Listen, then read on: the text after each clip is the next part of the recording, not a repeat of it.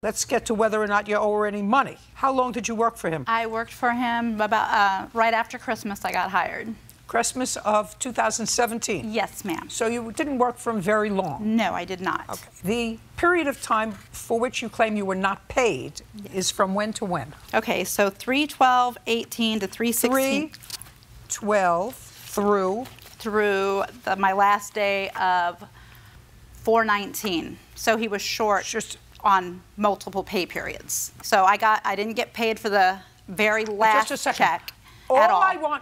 All I want to know is when you didn't get paid at all. Okay. I'm not interested in short. So do you understand? Yes, ma'am. I'm not interested in short because you did I'm sorry.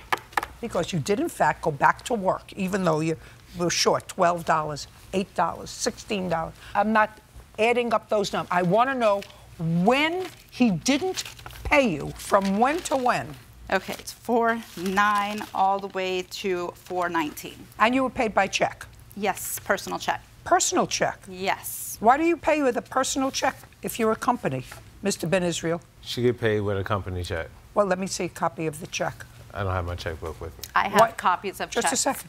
Why wouldn't you bring that? Why would I not bring my Why business wouldn't checkbook? you? Yeah, if you're coming here today and the dispute is over salary, why wouldn't you bring your checkbook? Because I had no intent to write a check, but it's her burden. She's supposed to prove that I didn't write a check. This is evidence. We're not talking about burden. I wasn't asking you to write a check. I was asking you to show me that you paid her from 4/9 to 4/19. So. Not so. I want you to show me that you paid her. That would require your check. She can't show me. She's supposed to be disputing overtime. No, I'm not talking about overtime. That's her claim. No. Listen to me. That's her claim. No, listen to me carefully, sir.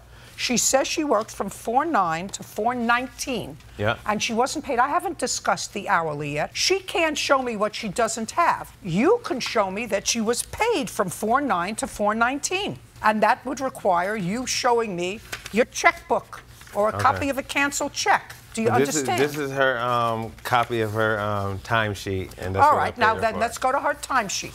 There you go. Did she work on 4/9? Yes, she did. Did she work on 4/10? Yep. 4/11? Yes.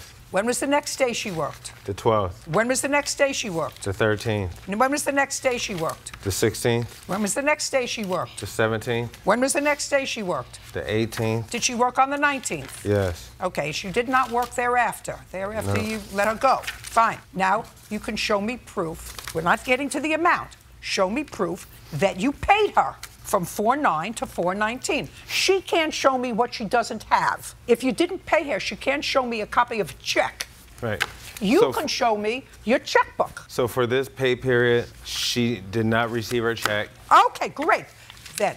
Because she had a... just a second. So for this pay period, for all those days, she did not receive her check. And what did you agree to pay her? Just listen to me. When you gave her a raise, what did you agree to pay her? How much an hour? 14. That is correct. And that's all I want to know. Yes. $14 per hour. How many hours did you work between 4/9 and 4/19? Just what I love, a case that ultimately involves math. 73.45. 74 hours times so part of those hours were deep equals $1,036. So with deep cleans, we get $15 an hour. So part of those hours are at $15 an hour. That's not true. Just a second. Take a look at your thing. Your thing must show you how many hours were deep clean. Yeah, she didn't get any extra pay for deep clean. Just a second. Show me something, Miss Menz, and I'm getting very bored with this case already. We're at the borderline. Show me something in writing that says that you get an extra $1 an hour for deep clean. So I don't have that. Just a second. If you say I don't have it, just say I don't have it. I told you I'm getting bored with this already. $1,036 judgment for the plaintiff. But our text messages. We didn't go over the defamation of character. Just a second. Sir. Our text messages show that I have it says deep clean today. Pay careful attention to me. Yes, ma'am. I asked you to show me something that says that you get paid extra for deep clean. Do you have it or do you not? I have statements saying deep clean, but it doesn't say $1 more. But on just a second. Okay, I'm sorry. That's it. The answer is no.